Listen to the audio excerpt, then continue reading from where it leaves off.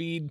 I'm Greg Bishop. This is WMAY, and joining us now is Shannon Adcock from Awake, Illinois. And before we touch base with her, we're going to take in a little bit of back and forth from a video that the Illinois Education Association put out concerning groups that they try to tie together in a way to say that they're trying to harm teachers' unions and to make schools less safe. So let's go ahead and hear this clip and some of the initial reaction from one of the main targets of this video. This is from the Illinois Education Association, and then you'll hear attorney Thomas DeVore and Shannon Adcock briefly respond to that.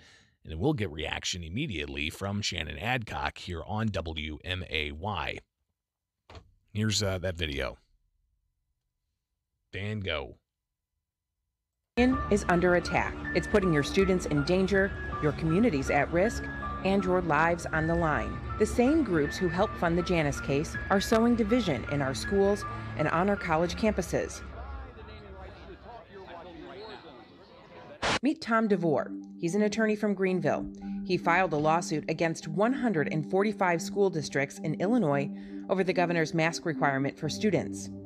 This is DeVore's attempt to politicize our schools and our union, using COVID fears and frustrations to pit parents against parents and union members against union members. And he stands to make a profit while doing it. To sign on to the lawsuit, DeVore charged plaintiff groups $5,000 each, plus filing fees. Each district represents a separate plaintiff party. 145 districts means a huge payday for DeVore. His get-rich-quick scheme is earning him $725,000, even though the pleadings are quite similar for each plaintiff. Let's dive a little deeper. Why would DeVore be looking for all this extra cash right now? One reason could be he's running for judge. That's right, he's planning to fund an election campaign. Right. And it's almost like they were suggesting that people were donating to raise money for their parent group, and somehow or another that had something to do with me running for the court in Southern Illinois. It's absolutely ridiculous. It has ridiculous. How do you even put that together? You know, and I think they're scared, Tom. I think that they're grasping at straws. They're trying to make us out to be some sinister beast when really we're parents. We just want the best for our kids. We're regular people. We want to be left alone. You know, like this just becomes so nefarious, and they're showing their cards now. And that's Shannon Adcock. She joins us now here on the WMAY morning news feed to talk more about this video. Shannon, thanks for taking time. When I watched this, somebody sent it to me, and I pulled it up initially, and I was like, oh my gosh, this is kind of flashy. It looks like a mock detective board with, all kinds of strings attaching various names and groups together. And it's like, it should have been a smoke-filled room with somebody who's got red eyes pulling their hair out. It was really kind of over the top. And your organization, Awake, Illinois, was named in it. And you're also one of the parents that are part of more than 700 suing 140 school districts over school mask mandates. So what's your reaction to this? Right. I'm glad that you picked up on that. The style of production was, I thought, sort of comedic. But it's not our organization that was targeted ultimately. It was moms and dads, period. The union is getting freaked, understandably. Its members are fleeing in droves. And they're somehow trying to just spin this narrative that we're anti-teacher. No, on the contrary, we want our children and educators to get back to what they're supposed to do, right? To be in school, to be getting a good education, not to be getting into all of this political garbage that has really oppressed and hurt children over the better part of 2 years. So they drew a line in the sand. And I will say that, as goofy as they tried to make it seem with the strings and, the music, if this piece wanted any credibility, they would have used statistics and data, and they didn't. This group represents teachers. They teach science and math. Well, the IEA clearly isn't very good at either of these subjects. If they were, they know COVID is not a reason to oppress children with these policies that we have been advocating against. We just want to be able to parent our children, and yet the children were the first to get punished, and now they're the last to be freed. So they drew a line in the sand, and that's fine. We're up for it. We're not going anywhere. So I'm sure this won't be the last propaganda piece they put out. We're talking with Shannon Adcock from Wake, Illinois. Tell us about the group, because we started talking with you, earlier this year maybe. It's a pretty new group, right? Yes, we're totally new. We're grassroots. We launched in May, and we were just moms and dads who came together. A lot of us were involved in getting our schools reopened, and we were just looking around at these policies that clearly had political agendas attached to them. And we said, okay, how do we elevate our voices? Because parents are not getting a seat at the table. The local school boards didn't want to hear from us. Our legislators, our state government clearly was trying to keep us at a distance.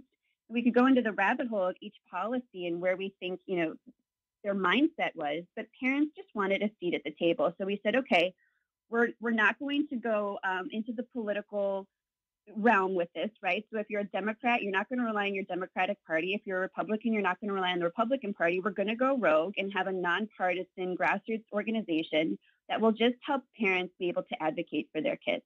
That's it. So with the union taking the tact they're taking here, saying that you're part of some, sinister, nefarious, dark money conspiracy to tear apart teachers' unions and to make kids less safe in their schools, they seem to be highlighting the case that you're a part of, that Attorney Thomas DeVore is currently pursuing in court. Are you guys looking to make schools less safe? No, of course not. No, absolutely not. What we're looking for is for people to actually look at data and statistics. We have 74 million kids in the United States. 771 children have died under the age of 18 with COVID to date. And it's tragic. The vast majority were medically compromised youth. So, why are we pushing this narrative? We're 2 years in. If vaccines work, why is there still a problem? Parents are fed up. Educators are fed up. That's sort of the missing component to this story is so many teachers are contacting us and other advocate groups and saying what the IEA is doing is no longer representing me. And they're leaving and they're disgusted. They want to get back to teaching. They want to see parents be partners in their kids' education.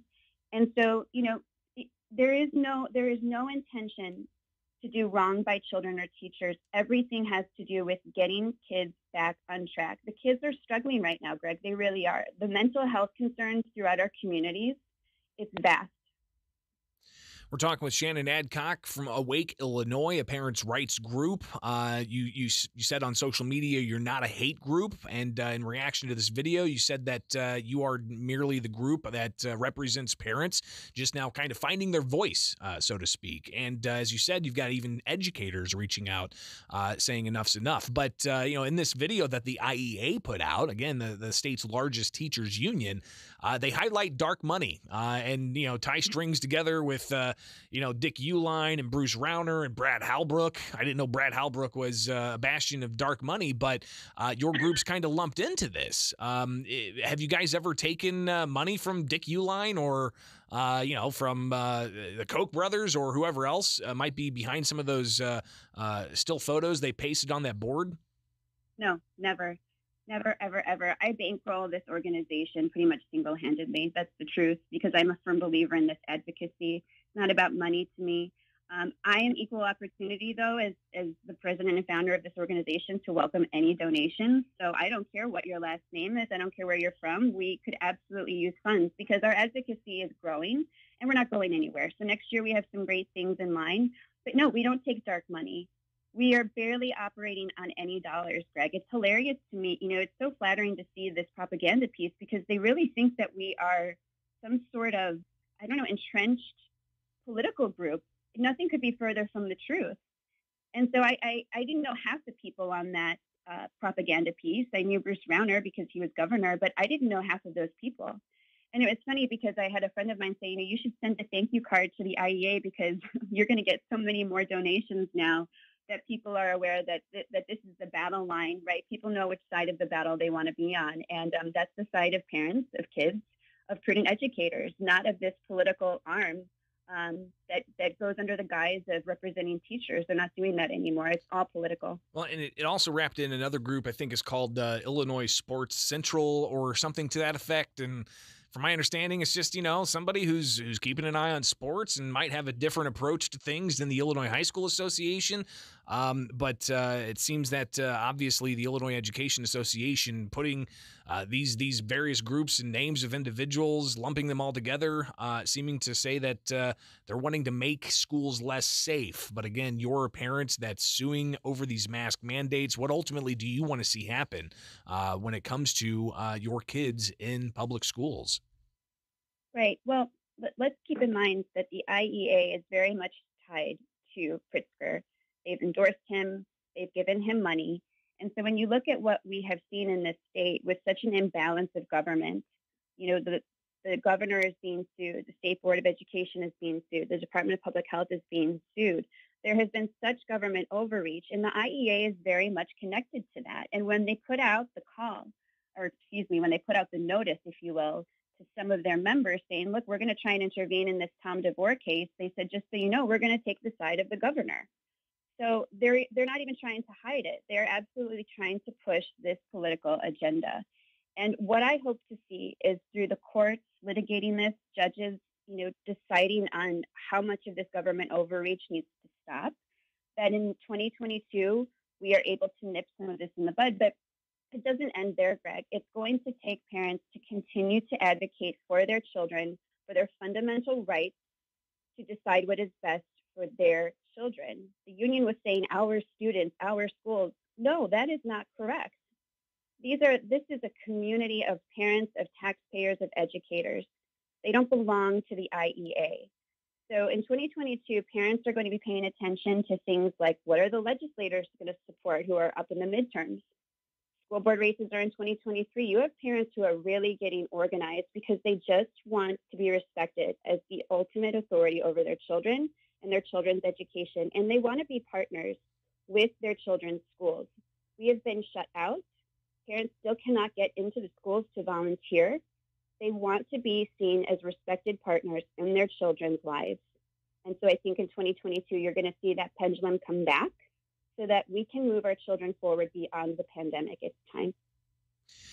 Shannon, I appreciate connecting. We'll definitely be talking again in the near future about the ongoing litigation, but also about what we're seeing happen with public schools across the state and how the state legislature is impacting all of that. So again, I appreciate your time. And if we don't talk before the holidays, enjoy and Happy New Year, all right? Thank you. Merry Christmas, Greg. Take care. You too. It is the WMAY Morning News Feed.